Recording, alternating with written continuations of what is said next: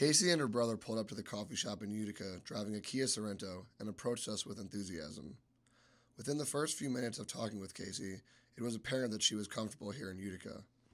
We knew she was from Burma, but a few questions still remained. Would she be happy living in rural Utica? Did she miss her home? Cassey was born in Rangoon, Burma in 1976 and is part of the Karen tribe. When we asked her about life back home, she responded simply that there were no human rights in Burma.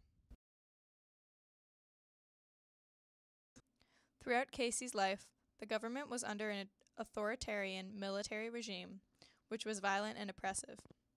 The Karen and other minorities in Burma have been targeted for ethnic extermination by the military regime, forcing many Karen people to flee the country.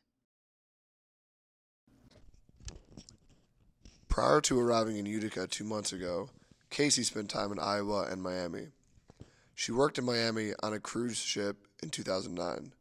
Cassey gave us the impression that Miami had a lot of opportunities to make friends and find jobs, but the atmosphere of the large and bustling city seemed overwhelming to her. I don't like crowded places like New York City, like Miami. Tall buildings, like crowded, busy, and then it's my opinion. I like nice, quiet place. You know, like a house like this. They have the trees and and nice weather. Cool, of course. Yeah, that's why I like Utica. Otherwise. Utica, also known as the Second Chance City, has a population of 62,000 and is home to approximately 11,000 refugees. Despite currently being unemployed, Cassey had a very positive outlook for her future in Utica. She lives in Utica with 2 of her brothers, who have helped her transition to her new environment. I want to see my brother. Of course, I want to live here because I feel like I'm not away from home. I feel like, I feel like I'm home,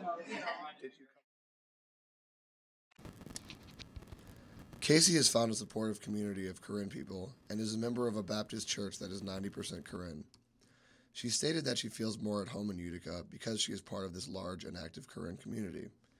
Cassey is also enthusiastic about meeting people outside of the Karen community.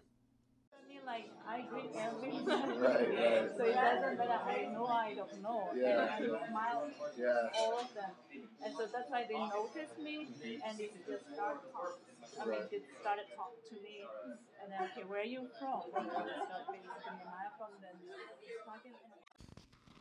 In addition to specifically mentioning how much she likes meeting people outside the Karen tribe, her ease in talking to 2 college students from a school she's never heard of showed us how confident and comfortable she feels. Our experiences in Utica give us the overall impression that this is a very congenial and inclusive community. This is a stark contrast to the ethnic tension which likely drove Cassey out of Burma. The only thing Cassey misses in Utica is the rest of her family. I have a mom who left back home, so the only thing I consider about this, other than that, so of course if she comes here and it will be perfect.